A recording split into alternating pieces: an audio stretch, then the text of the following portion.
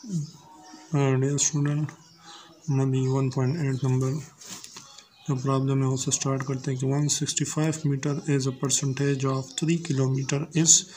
अभी कह रहे हैं कि 3 किलोमीटर का 165 मीटर कितने परसेंट बनता है।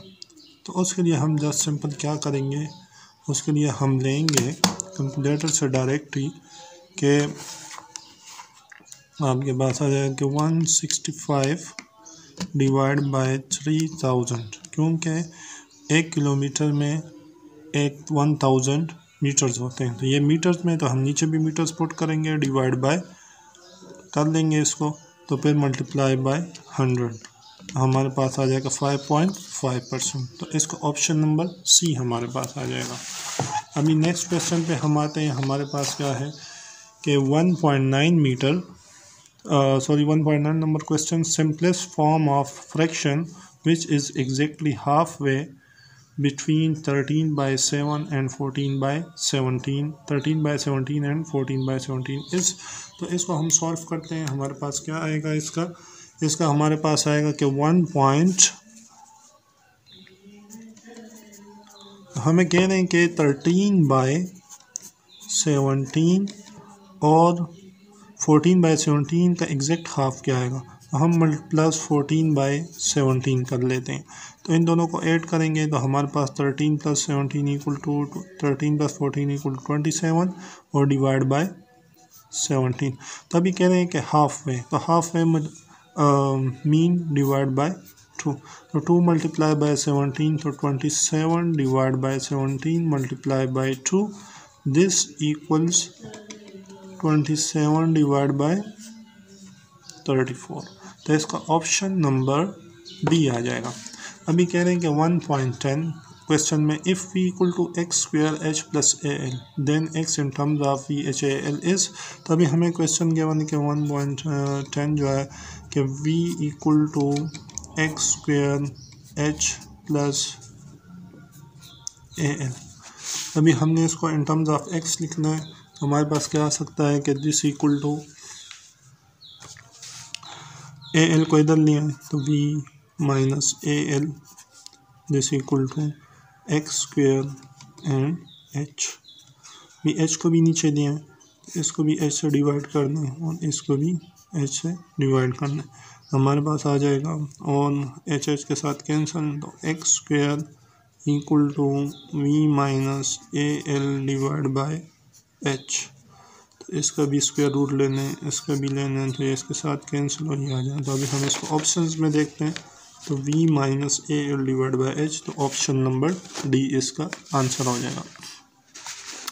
जब है 1.11 the number of employees in 2012 was 5% higher than in 2011. If the number in 2013 was 5% higher than in 2012, the total percentage increase the number of employee from 2011 to 2013. हम कर लेते हैं कि let's suppose let in 2011 the number of employees equal to 100। ठीक है, फिर हम ले लेते हैं कि नेक्स्ट के 2012 में कितना इंक्रीज आया है 5। तो हम ले लेंगे इंक्रीज 5%। तो 2012 में हो जाएगा हमारे पास 105। अभी कह रहे हैं कि increase 5% again in 2013 when employees are 105। तो अभी हम लेंगे 105 का 5%। वो किस तरह लेंगे, हम लिख लेंगे कि 105 मल्टीप्लाई बाय 5 डिवाइड बाय 100। तो हम जब इसको सॉल्व करेंगे कैलकुलेटर से 105 मल्टीप्लाई बाय 5 डिवाइड बाय 100, तो आ रहा है हमारे पास 5.25 इंक्रीज़ आ रहा है। तो अभी हम इसको उठा के इसमें ऐड कर देंगे तो टोटल नंबर ऑफ़ एम्प्लॉई जो आएंगे तो हमारे पास क्या हो जाएगा, टोटल जो आएगा इक्वल टू 105 प्लस 5.25। तो अभी हम इसके साथ क्या कर लेते हैं प्लस 105। हमारे पास आ गया है कि 110.25। अभी हमारे पास ये टोटल आ गई है, लेकिन हमने क्या फाइंड करना है, इंक्रीज फाइंड करना है। तो हमारे पास पहले कितने थे 100, तो अभी हम इससे 100 माइनस कर लेते हैं, तो लिख लेते हैं कि इंक्रीज इक्वल टू 1110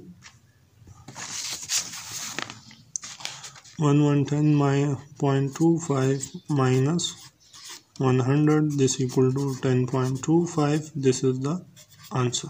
तो ऑप्शन में जाके चेक करते हैं हमारे पास कौन सा है, 10.25% आ जाएगा। अभी कह रहे हैं फैक्टर्स बनाएं 1.13 जो है, तो हमारे पास है कि 1.13 में कि x² माइनस 4x माइनस 21, तो इसको हम बाय फैक्टराइजेशन करेंगे। अगर आपने स्टडी टेक्स्ट में पढ़ा हो तो इसको हम कर देते हैं कि x² plus 3x minus 7x minus 21। हमने 3x 7 क्यों किया है, अगर हम 3 प्लस 7 करें तो 4x माइनस 4x आता है, अगर दोनों को मल्टीप्लाई करें तो माइनस 21x² आता है। तो अभी इससे x कॉमन ले लें तो x प्लस 3, और इससे माइनस 7 कॉमन ले लें तो x प्लस 3, तो this equal to x plus 3 and x minus 7। तो ये आ गया। तो अभी ये हमारे पास आंसर है। तो हम इसमें देखते हैं कि हमारे पास 1.13 में x minus 7 and x plus 3, ठीक है। तो ये हमारे पास था 1.13, सॉरी 1.12 रह गया। तो 1.12 को देखते हैं कि हमारे पास क्या आ जाए कि 1.12 में